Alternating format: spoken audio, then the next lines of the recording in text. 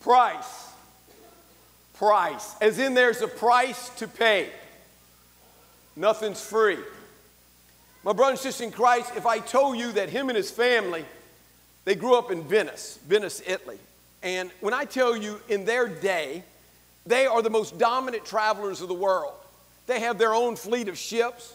And I tell you, they are they are the cargo people of the world, right? In their world, if you will, up in Italy. Man, they got vegetation, they got fabrics, they've got tools, they got materials.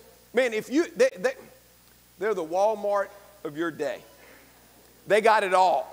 They can ship it anywhere. And I got to tell you, their best player, as great as their dad is, their best player is the youngest one.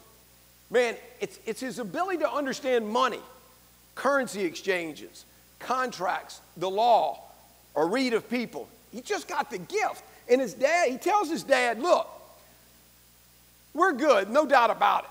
He said, but we got to get better because there's going to be people out there that are going to be better and quicker than we are. He said, son, look at us, man. He said, look how far we've grown. He said, Father, I'm telling you, here, I love this quote. We can't be neutral.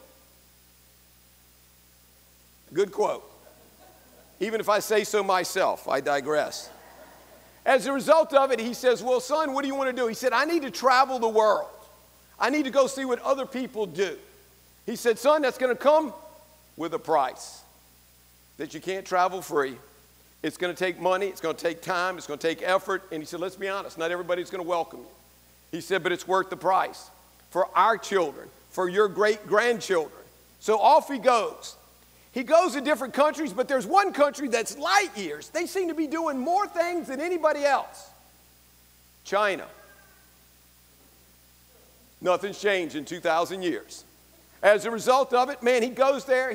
When he gets there, he said it's jaw-dropping. He said they got bridges over rivers that expand and are so great. He said, man, they actually raise the bridges so that ships can take the goods further inland instead of everybody having to come and be limited by what you can carry back. He said, and then if they can't get to a city, they built canals. He said, man, he can't get over. He said, they have a police department. They have a fire department. And the best, they have a sewer department. A man after my own heart. As a result of it, this is the year 1800. He is saying that, man, they are turning on a dime. He's not only there, but it's his personality, it's the way he gets along, it's the way he knows, it's the thing he does. He becomes so enamored, he stays there almost 20 years. As a result of it, my brother and sister in Christ, he finally comes back home. Man, his dad thought he had been dead. I mean, let's be honest, you're going that long. He said, son, he said, I basically just wrote you off as, man, it's just what happened, the world. He said, Father, I got to tell you what I saw was life-altering. He said, do you know? He said, do you know they got this substance that's black, and some of it is hard, some of it is like a liquid. It could burn for days. Oil. He said, man, they got this fruit that falls from the tree. It's the size of a person's head. Coconut. He said, they got this animal that's kind of in the water, in the land. I've seen it eat a whole animal. I bet you if it got a hold of a person, it would gobble them up. Alligator. Oh, thank you. He said, man, they're just light years. He said, but son, look at the price you paid. But he said, but look what I've learned, Father. He said, when we put out a fire, we got to go get water, we got to throw dust on it. They got a fabric, they throw the fabric on it, doesn't burn. Albeit asbestos, I get you. He said, but man, I got to tell you, it's just that great. My brother and sister in Christ, he was the greatest traveler of the day. Oh man, please, Christopher Columbus, really? Magellan found the Straits of Magellan, right? The passage from, if you will, from South America over to the Pacific Ocean. This guy is the greatest traveler in the world today. And the only time you remember his name is when you're at a pool party and you only know his first name. Marco. I needed y'all yesterday, okay? We died a miserable death yesterday. Man, the price you pay, my brother in Christ, that is the price you pay for that success. That is that gospel. And the good Lord is warning his apostles. Man, the birds of the air have nests, foxes have their burrows, and I have no place to lay my head. So if you follow me, then the price you will pay is sacrifice. There is no greater love in the world than sacrifice. I so loved the world, I sent my son for the sacrifice of many. Now stop. This is how it starts. They're in Galilee. They got to get to Jerusalem. So Christ comes to you. We live in Galilee. He says, tomorrow we will head to Jerusalem because that's where we have to go to worship. It is about 5,000 miles on foot. The average person travels 4 to 5 miles per hour on foot. A little over 120 days, about 4 months. What a price to pay.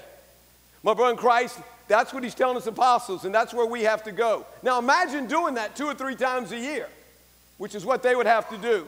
So they go through a city, not a city, they go through a county called Samaria. This is why everybody gets so indignant, because they were overrun by the Assyrians, and therefore they intermingled. So now the Jews do not like them because they haven't been true to their heritage. They have their own worship, even though they have the first 5 books. They have their version of it. They have their own priesthood. They worship on the Mount Gerizim, which is a totally different mountain. This is why they don't like Christ, because he's going to Jerusalem. Hence, he's a Jew. My brother and sister in Christ, this is why James and John get so indignant. This is why James and John says, man, call down fire. Look, James and John didn't just do this arbitrarily. It's their heritage. Elijah called down fire. Elisha sent an animal after people that were giving him a lot of grief. So it is their nature and their heritage to act. And what Christ is saying is, you can't do that anymore. You've got to turn the other cheek.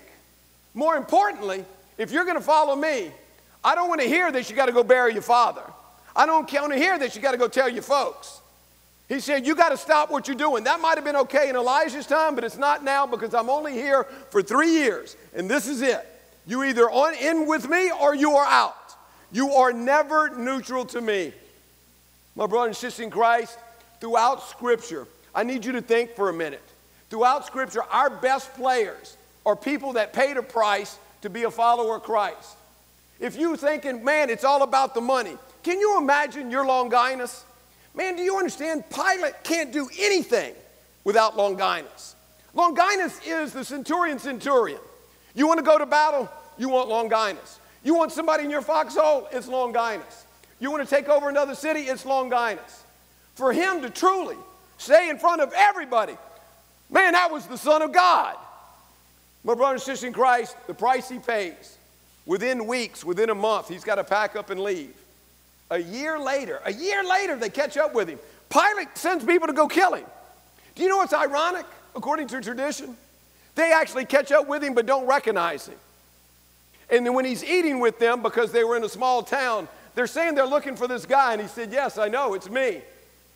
And they said, well, look, since you were so great to us, we'll just tell everybody we didn't find you. He said, oh, no, you don't. You came here to kill me, and so it will be. Because I'm not backing up from what I believe. They behead him.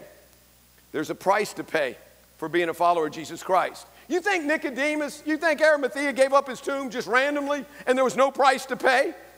Man, you gave up your tomb to the one person they say is not God. Man, he was ostracized within a month or two. He's on the lam. As a matter of fact, we believe he was ultimately martyred. Nicodemus actually had to leave and go to another country. My brothers in Christ, you don't think there's a price to pay to being a follower of Christ? Nothing's changed in 2,000 years. Every apostle was martyred. And to a certain extent, so was John, who was boiled in oil, and when that didn't kill him, they regulated him to the island of Patmos. Well, now here you sit, 2,000 years later. Is it not reasonable, logical, that you and I should pay a price to be a follower of Jesus Christ? Well, let's see. Are you willing to do the little things to make that sign of the cross clearly and distinctly in a restaurant where everybody knows you're Catholic? Before everybody starts to eat, which is already well into the grace period, you all of a sudden say, can we stop and let's say a prayer? Knowing full well you're going to get the look like, I mean, really? And then all of a sudden you break out the sign of the cross because people are going to say, oh, so you're blessing yourself. You're not blessing yourself. You're asking God to bless you Bless us, O Lord, for these thy gifts which you're about to receive through your bounty, through Christ our Lord. My brothers in Christ, don't you get it? You're not blessing yourself. You're asking him to bless you. You're letting everybody know I'm a follower of Christ. If you can't do that, then how are you going to stand up against the onslaught of the decision of Roe versus Wade? If you can't stand up when they say, are you a Christian? You say, absolutely, I'm Catholic. For 1,500 years, you're either Jew or you're Catholic. Christian is just a follower of Christ. How you worshiped him was Catholic. It means according to the whole, that if you gather in one place, you listen to the readings, you break bread, and you sing the Psalms, you are no longer Jew but Catholic. Acts of the Apostles. It became so popular, it became universal. My brother and sister in Christ, if you and I can't do those little things, if we can't pay the price now, how are we going to pay it later? My brothers in Christ, are you willing to pay the price to go to confession? Come to Mass a little earlier so you can have it done? Or come here Tuesday or Wednesdays?